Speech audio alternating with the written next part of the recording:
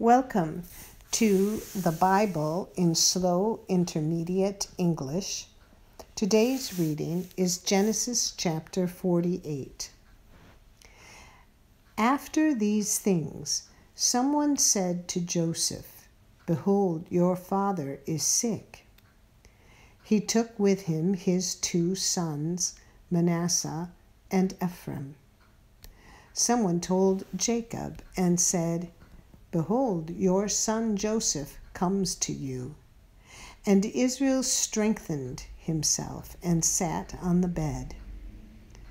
Jacob said to Joseph, "God Almighty appeared to me at Luz in the land of Canaan and blessed me, and said to me, 'Behold, I will make you fruitful and multiply you, and I will make of you a company of peoples, and will give this land to your offspring after you for an everlasting possession.' Now your 2 sons who were born to you in the land of Egypt, before I came to you into Egypt, are mine, Ephraim and Manasseh, even as Reuben and Simeon will be mine. Your offspring, whom you become the father of after them, will be yours. They will be called after the name of their brothers in their inheritance. As for me, when I came from Paddan, Rachel died beside me in the land of Canaan on the way, when there was still some distance to come to Ephrath, and I buried her there on the way to Ephrath, also called Bethlehem." Israel saw Joseph's sons and said, "Who are these?" Joseph said to his father, "They are my sons, whom God has given me here." He said, "Please bring them to me, and I will bless them." Now the eyes of Israel were dim for age, so that he couldn't see well. Joseph brought them near to him, and he kissed them and embraced them. Israel said to Joseph, "I didn't think I would see your face, and behold, God has let me see your offspring also." Joseph brought them out from between his knees, and he bowed himself with his face to the earth. Joseph took them both, Ephraim in his right hand toward Israel's left hand, and Manasseh in his left hand toward Israel's right hand, and brought them near to him.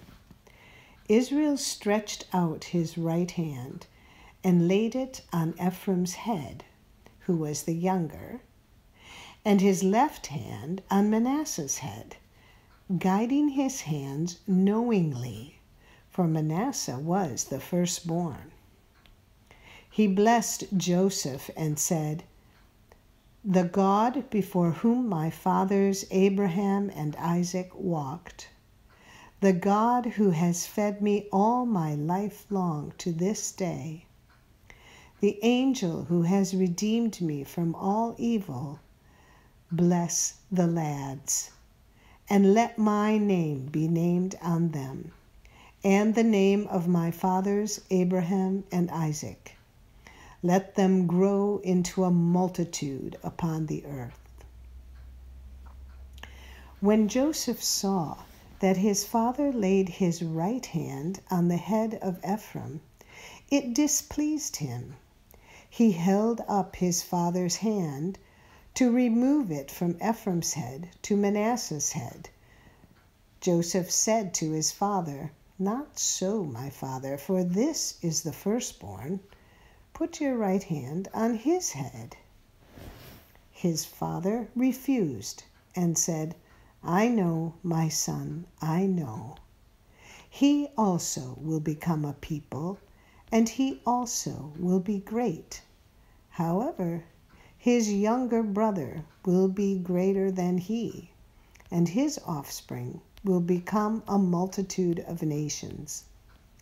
He blessed them that day, saying, Israel will bless in you, saying, God make you as Ephraim and as Manasseh.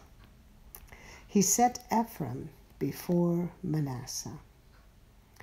Israel said to Joseph, Behold, I am dying, but God will be with you and bring you again to the land of your fathers.